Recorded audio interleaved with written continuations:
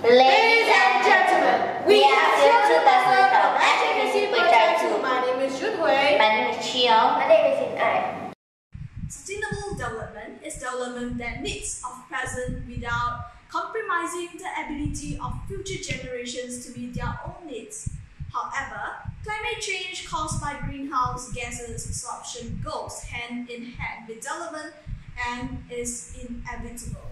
Because of this, we are now facing a detrimental effect of global warming. If this is not stopped, the future generation will inherit an earth that is unsuitable for living. However, halted industrialization, which is the major contributor of greenhouse gas emission, is out of question. As such, we created a fully automated robotic solution to capture and convert the CO2 in greenhouse gas emitted from industries and turn them into useful materials. The process is automatically turned on when the sensor detected heat from smoke produced from industries.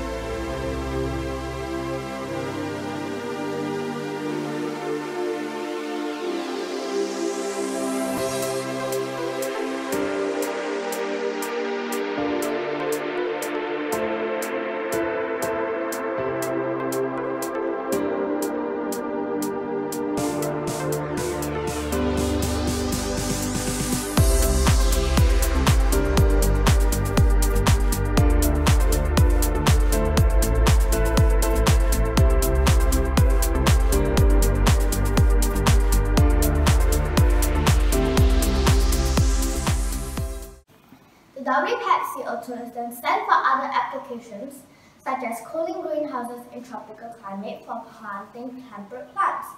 The CO2 from the container is slowly released into the greenhouse and cools it, creating a suitable climate for plants such as apple and orange that cannot be planted in tropical climate.